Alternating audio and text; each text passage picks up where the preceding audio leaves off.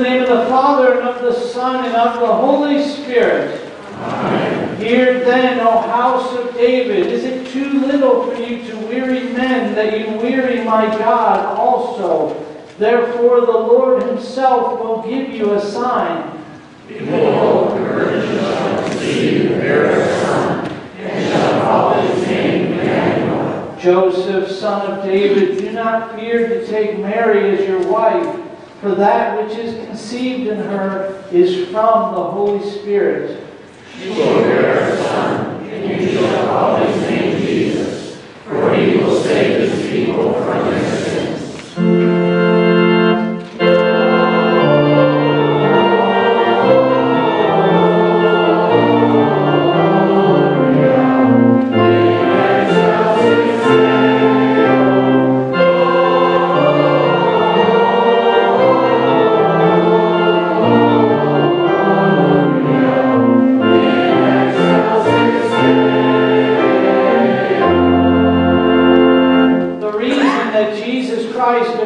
Was to undo the works of the devil.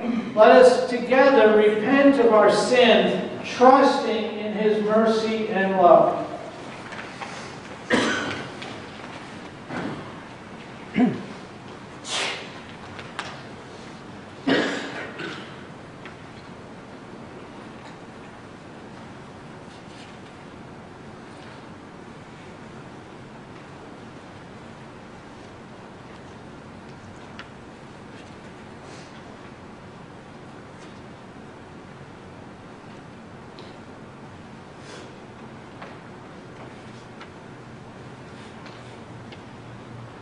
Almighty God, have mercy on us, forgive us our sins, and lead us to everlasting life. Amen. Almighty Almighty God, in His mercy, has given His Son to die for you, and for His sake forgives you all your sins. As a called and ordained servant of Christ, and by His authority, I therefore forgive you all your sins, in the name of the Father, and of the Son, and of the Holy Spirit. Amen.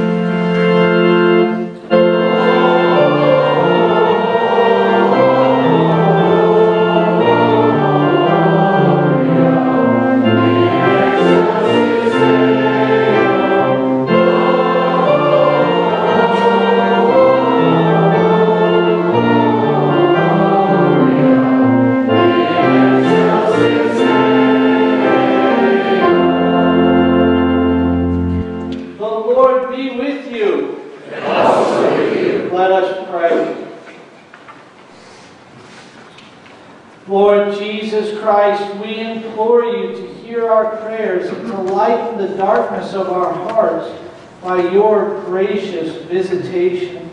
For you live and reign with the Father and the Holy Spirit, one God, now and forever. Amen. Please be seated, and at this time, I'd like to invite Silas Vickers to please come forward. Silas, I have an important word for you.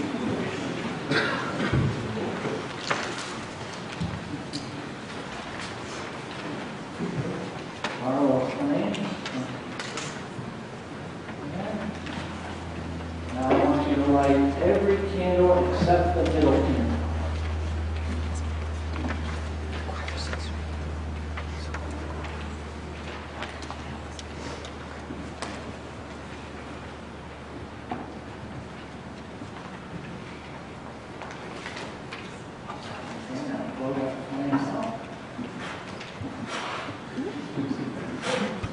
Thank you very much. You may be seated.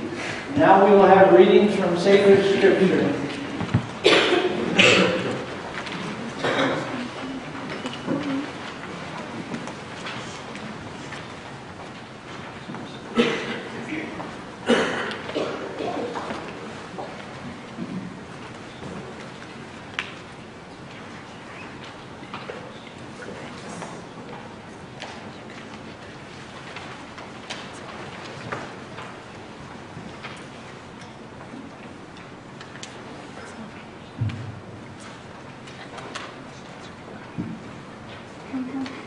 Our reading comes to us from the prophet Isaiah, the 7th chapter, beginning with verse 10.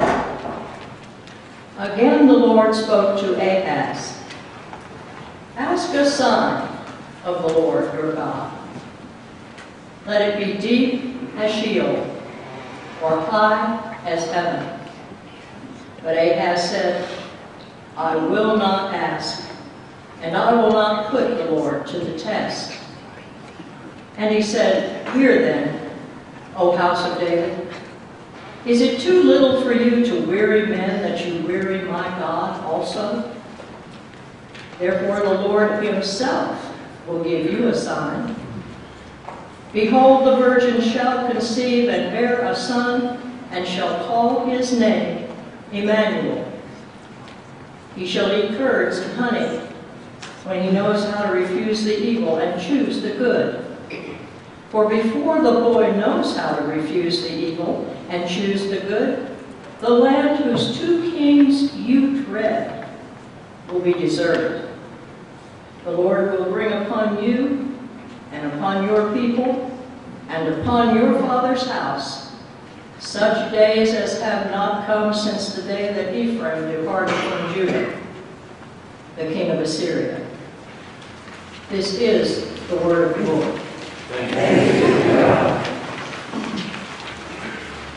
The earth is the Lord, and the fullness thereof, the world and those who dwell therein. For he has founded it upon the seas, and established it upon the rivers.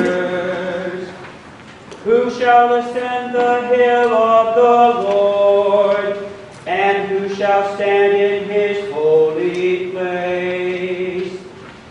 He who has clean hands lift up his soul to what is false, and does not swear deceitfully. He will receive blessing from the Lord, and righteousness from the God of his salvation. Such is the generation of those who seek him, who seek the face of the God of Jacob. Lift up your heads, O ye gates, and be lifted up, O ancient doors, that the King of glory may come in. Who is this King of glory? The Lord strong and mighty, the Lord mighty in battle. Lift up your heads, O ye gates, and lift them up, O ancient doors, that the King of glory may come in. Who is this King of glory? The Lord of hosts, he is the King of glory. Glory be to the Father, and to the Son, and to the Holy Spirit, as it was in the beginning, is now, and will be forever. Amen.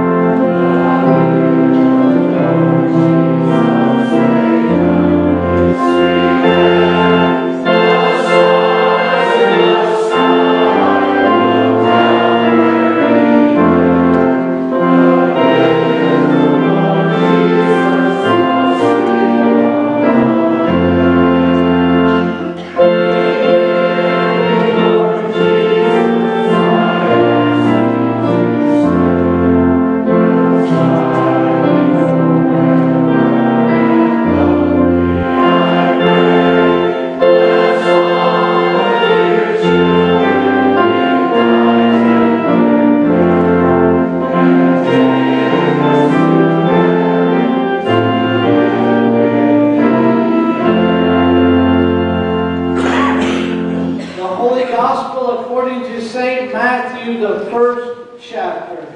Glory to you, O Lord. Now the birth of Jesus Christ took place in this way.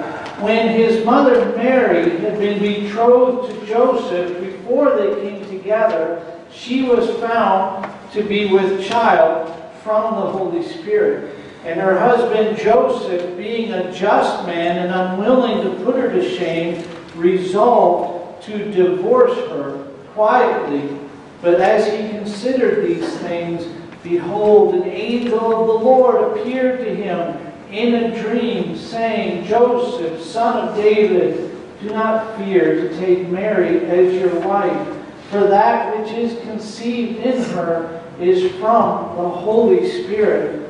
She will bear a son, and you shall call his name Jesus, for he will save his people from their sins. All this took place to fulfill what the Lord had spoken by the prophet. Behold, the virgin shall conceive and bear a son, and they shall call his name Emmanuel, which means God with us. When Joseph woke from sleep, he did as the angel of the Lord commanded him. He took his wife, but knew her not until she had given birth to a son. And he called his name Jesus. This is the gospel of the Lord. Praise to you, Lord Christ. I believe in God, the Father Almighty, maker of heaven and earth, and in Jesus Christ, his only Son, our Lord, who was conceived by the Holy Spirit, born of the Virgin Mary, suffered under Pontius Pilate, was crucified, died, and was buried. He descended into hell. The third day he rose again from the dead. He ascended into heaven, and sits at the right hand of God the Father Almighty. From thence he will come to judge the living and the dead. I believe in the Holy Spirit, the holy Christian Church, the communion of saints, the forgiveness of sins, the resurrection of the body, and the life everlasting. Amen. Please be seated for the hymn of the day. Amen.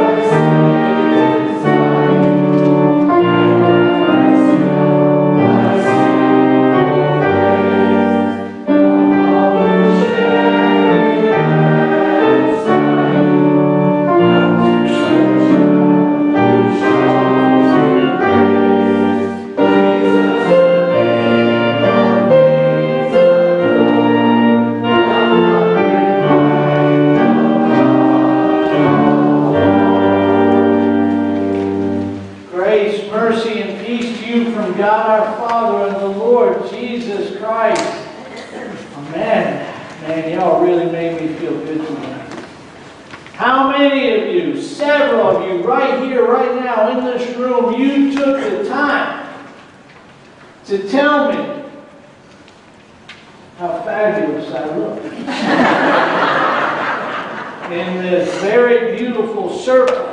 Okay, this is called a surplice. I've been wearing surplices since I was a kid as an altar boy, growing up in my own parish church. This black, boring garment is called a cassock, but this fabulous embroidered, lacy sort of gig, that's called a surplice. And most of my life, most of my career, when I choose to go the route of a cassock and surplice for a Sunday service, I choose plain and cheap. Let me tell you why. Because in my work, I traffic quite a bit in altar work. And with these sleeves, it's very easy to knock over a chalice or a little tiny plastic cup full of wine, and it gets on this beautiful white garment, and then I feel like I've wasted my money. But all that changed a couple of years ago. Perhaps some of you were here. But I was about to conduct the service of the sacrament, and it was unconsecrated, but I spilled Manischewitz all over us. Remember that? Some of you were here. And for the rest of the service, I was covered in this big, horrible wine. But then I entrusted this garment to Catherine Peterson, who managed to get the wine out of the garment so that it looked brand new. Now that I know it can be done, I have made better investments.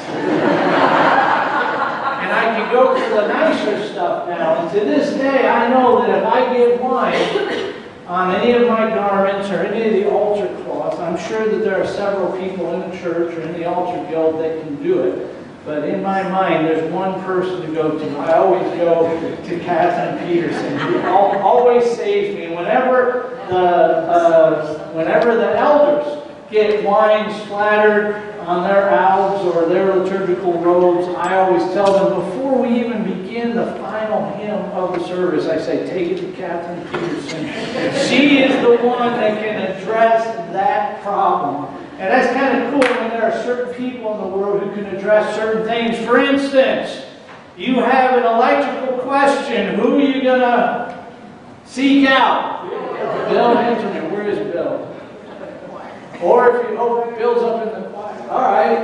If you have a question about how we might advance the woodwork presence of our beautiful sanctuary, who are we going to call on? Don Guggenberger or Billy Caldwell. If we have a question about council or council proceedings, things like that, who's the one you go straight to? President Don Guggenberger, right? Somebody said, Steve, if you have a problem with the pastor, who do you call? Steve McCullough, right? He's the one that you go to. So we have people who are known for their incredible skills, for their leadership, for their knowledge, for their prowess, and they become the person to go to because this is that person who knows how to deal with that problem. Well, today in the gospel, the angel says to Joseph, you will call him Jesus, and he will save his people from their sin. So when it comes to the problem of sin, there is only one person to go to. It is for this that he came into the world. Okay? St. Paul says in his first letter to Timothy, Christ Jesus came into the world to save sinners. St. John in his first epistle said the reason for the appearance of the Son of God was to undo the works of the devil. And here we have the angel of the Lord pronouncing to us, he will save his people from their sins. This is the purpose. Jesus is the one who is able to do that. And that's what makes Christmas and the celebration of Christmas and the whole holiday season very, very rich for us, is because we have to be honest about ourselves. Sin is a problem for us. It has been since the beginning. God created the world and He declared that it is good. Okay? It's His craftsmanship, His ability. That's what makes God God. He is able to create out of nothing. None of us are able to do that, but God is able to do that by His Word. He creates, and what He creates is good. Now, it's very, very mysterious, the problem of iniquity that came into the human drama. But the devil, who made himself God's adversary, inserted himself into human history, and being persuasive and skilled in the art of deception, induced man to sin. And there has been this unfortunate, undesirable rift between ourselves and the Creator. And it's created a lot of problems for us. Man is wounded. I mean, we are spiritually wounded. I mean, in some ways the Scripture says we are plainly dead. We're spiritually dead because of sin. But sometimes it works for us to just kind of refer to that ongoing soul sickness that we all have. And I think that it's something that we can all relate to. I think it's important that we revisit it, especially when we are seeking to understand and to grow in our knowledge of what Jesus brings to the world and what His mission and ministry, His coming into the world as man is really all about, and why it means so much to us. But we are soul sick, right? There is an inexplicable sadness that has characterized the human story since the beginning. There's division, there's miscommunication, there's broken, hurtful relationships, there's toxic situations. We don't always have a positive view of ourselves. We sometimes think of ourselves in such profoundly negative ways that it is not pleasing to God, because we do have value that God has given us as a part of His creation. And sometimes we very easily lapse into kind of an unholy, unhealthy self-loathing, or towards others we can be very bitter and resentful, or we can be uncharitable in our remarks about others. We can participate in gossip. We can be very subtle in the way we pull strings. I mean, we may not even realize it, but, you know, it could be that we all are just kind of walking around life with our own personal agendas. And in very subtle, perhaps even unconscious ways, we are even manipulating those whom we love and care about the most in order to achieve a kind of end that gives us comfort and makes us feel good about ourselves, sometimes to the expense of others. I think that this is just what it means to be human. I mean, it's hard, it's stressful, we have appetites that we don't know how to manage, and we do this kind of game playing that can be very destructive, and ultimately it's led to wars and greed and injustices and all these kinds of things in the world that have made it a very, very difficult. Jesus Himself was a pawn as a baby, right? And was subject to bad politics and the vicious, cruel nature of the potentates of His own day. So sin is a problem. It is a difficulty. It's hard to be human.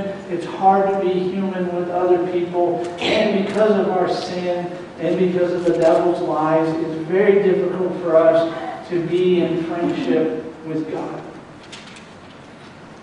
And so Jesus was born in order to address this problem. Now think about that. Little baby boy. Brand new. Right? It's kind of interesting because we are a race of sinners. We are prone to violence in this world. And there are all kinds of things that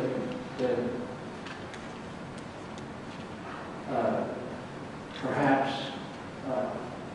screw up mechanics of society, of life, bad politics, situations that could take something innocent and beautiful and turn it into something terrible or abysmal. All these tendencies exist in the world, and yet God entrusted His only begotten Son into the care of sinful human beings.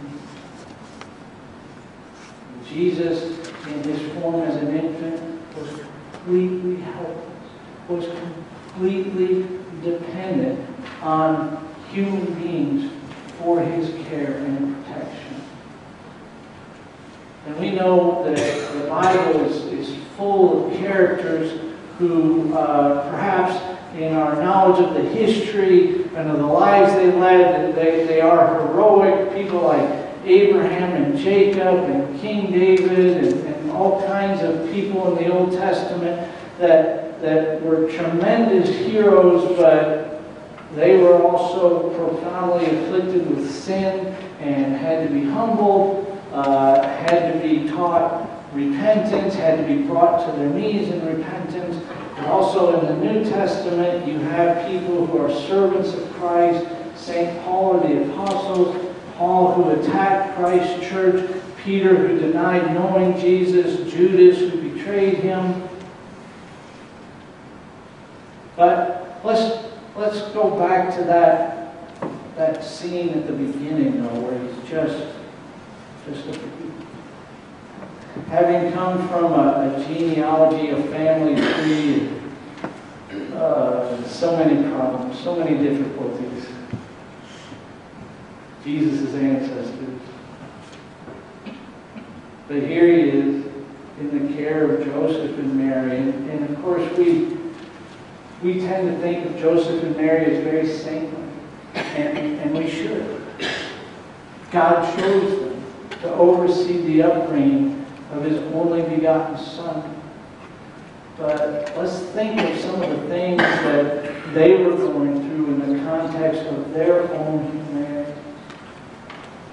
Think about Joseph. He's a good man, right? Not much negative to say about him. Except at the first sign of trouble, he wanted out immediately.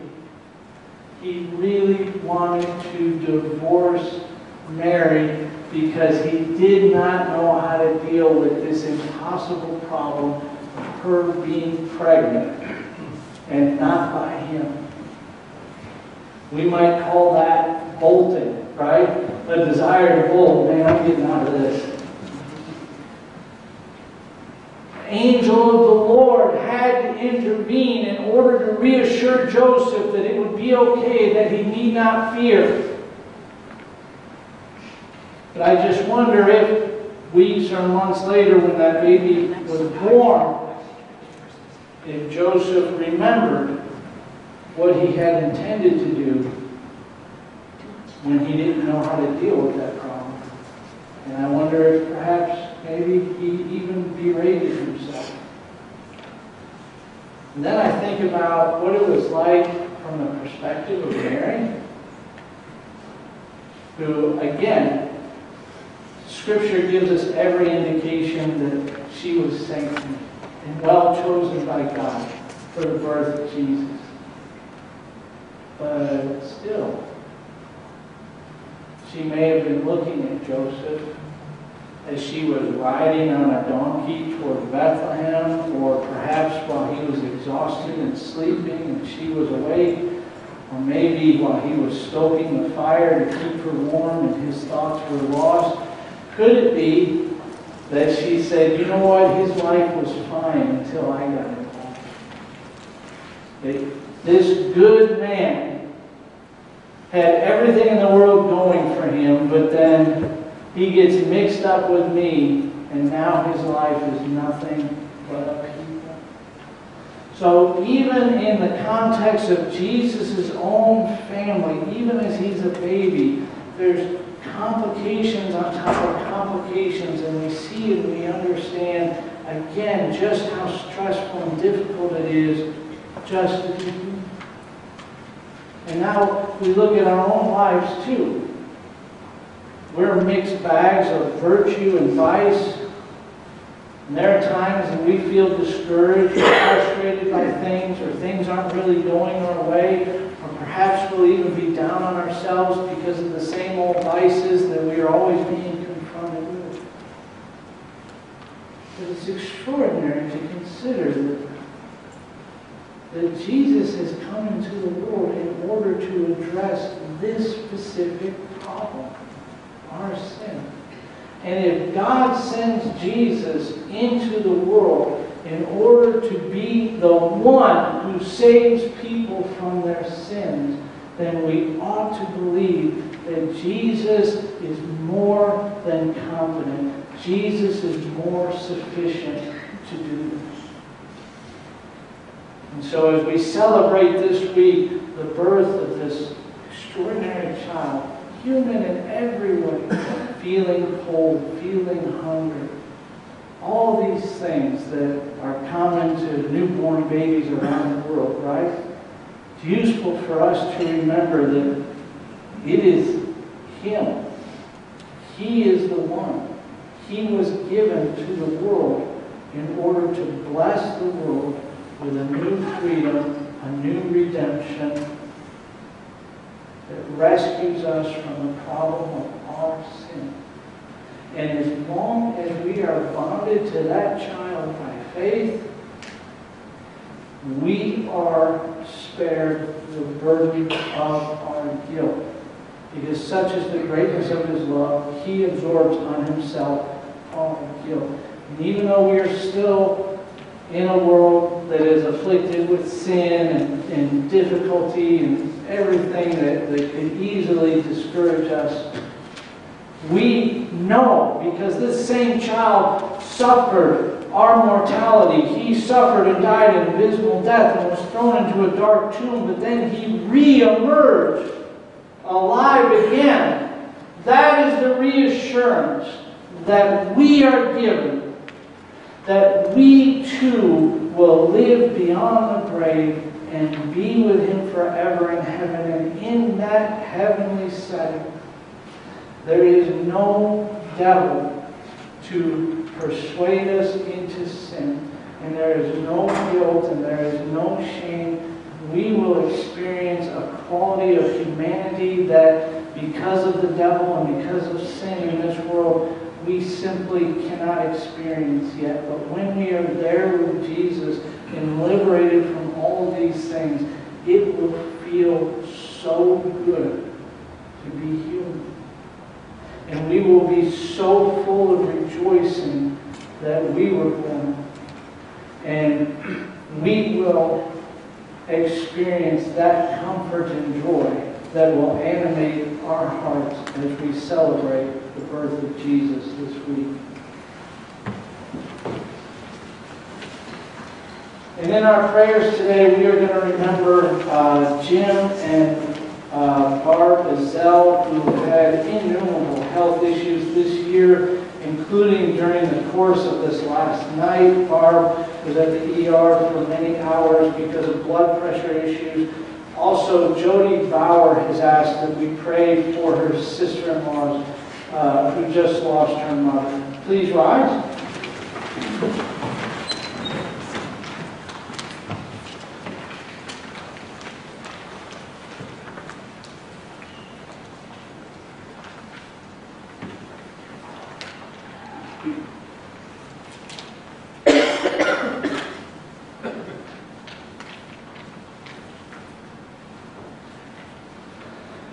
Lord Jesus Christ, light of the world, you shine with the brightness of the sun in the darkness of our crooked and twisted generation. Give us strength to shine as lights in the world as we live out our baptismal life by serving our neighbors with thanksgiving and joy as sacrificial offerings of mercy and love. For you live and reign with the Father and the Holy Spirit, one God, now and forever. Amen. Please be seated for our offering.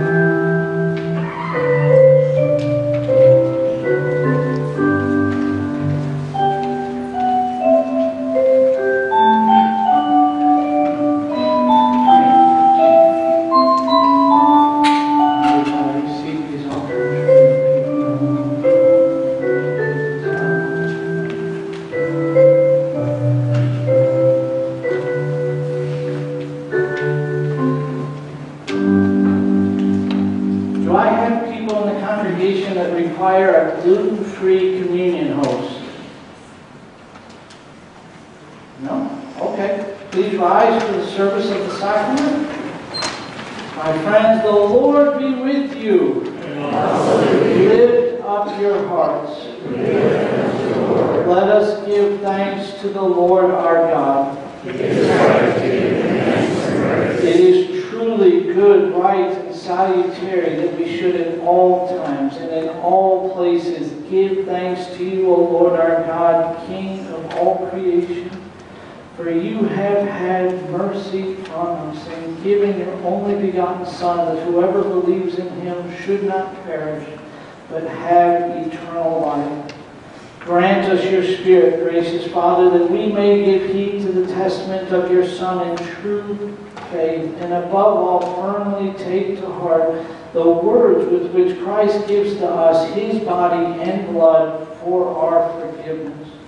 By your grace, lead us to remember and give thanks for the boundless love which he manifested to us when, by pouring out his precious blood, he saved us from your righteous wrath, from sin, death, and hell. Grant that we may receive the bread and wine, that is, his body and blood, as a gift, guarantee, and pledge of his salvation. Graciously receive our prayers, deliver and preserve us. To you alone, O Father, be all glory, honor, and worship with the Son and the Holy Spirit, one God, now and forever. Amen. Our Father, who art in heaven, hallowed be thy name. Thy kingdom come, thy will be done, on earth as it is in heaven. Give us this day our daily bread, and forgive us our trespasses, as we forgive those who trespass against us. And lead us not into temptation, but deliver us from evil. For thine is the kingdom, and the power, and the glory, forever and ever. Amen. Our Lord Jesus Christ, on the night when he was betrayed, took bread. And when he had given thanks, he broke it, and gave it to the disciples, and said, "Take, eat. This is my body, which is given for you. This do in remembrance of me." In the same way also he took the cup after supper, and when he had given thanks, he gave it to them, saying, "Drink of it, all of you. This cup is the New Testament in my blood, which is shed for you for the forgiveness of sins. This do as often as you drink of it, in remembrance of me." The peace of the Lord be with you always.